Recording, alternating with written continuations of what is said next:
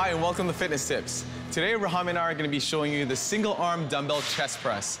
This exercise requires greater core and shoulder stability due to an unbalanced load in the body. This exercise will also challenge the internal and external obliques, which helps with rotational movement. So let's go ahead and begin. First, grab the dumbbell, starting off just by the shoulder. In line with the shoulder, lower down to your side and press up. Make sure you keep that core tight, back flat. Prevent the body from rotating, all right? This exercise is gonna help you strengthen your pecs and also the shoulders. Anything you can add to that, Raham?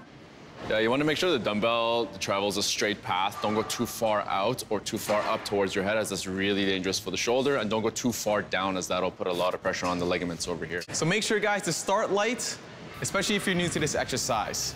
Thanks for watching, and we'll see you again next time for your weekly fitness tips. Fitness Tips is brought to you by Club 16 Trevor Linden Fitness. Premium quality, value priced.